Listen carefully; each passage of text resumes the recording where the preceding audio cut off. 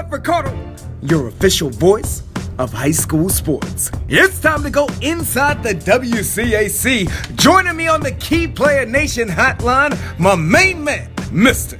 Derrell Bouknight. What you got for us today, D?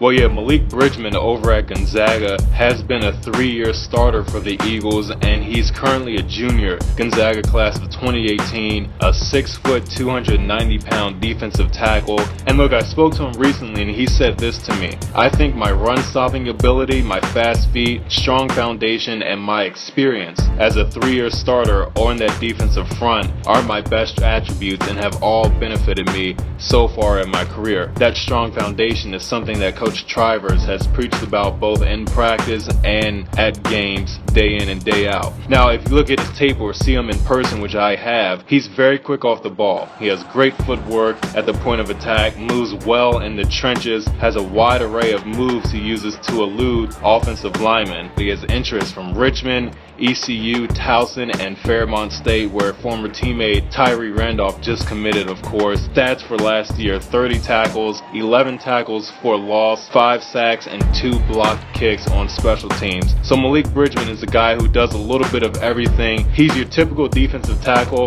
He'll clog up the middle, he'll plug the run gaps, he'll see things before they develop. Great vision as well. I didn't mention that earlier. I think Bridgeman is going to be a guy who Coach Trivers relies on to lead that defensive charge in his senior year, and a guy that other opponents are going to have to watch when game planning.